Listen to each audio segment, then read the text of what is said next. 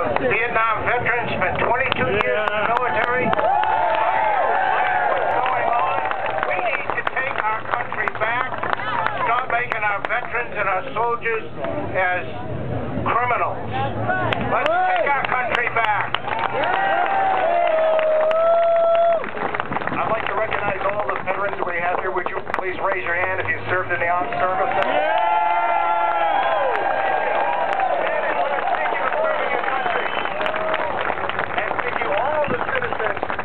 As hard for our country, for the Constitution, as they have fought for it in defense of our nation.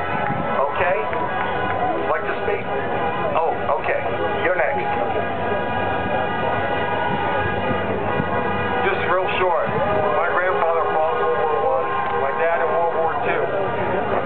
I was stationed in a ship in the Navy. My brother is in the Navy. My daughter and my son are in Iraq, and I got one thing to say to the government. In God we trust, in the government we don't.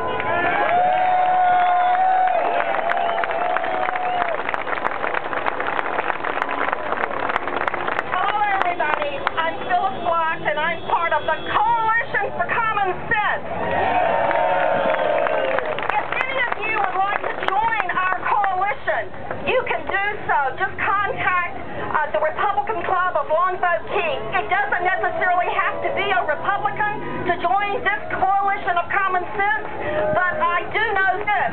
I know that what we are here for today is a hell of a lot more important than Bo the first dog.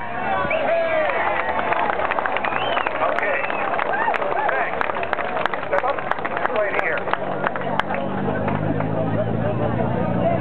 I'd just like to say that I don't think there's much difference right now, if any, between the Democrat Party and the Republican Party. I think it'd be a perfect time to start a third party, but if we can't do that, then at least in 2010, 2012, clean house.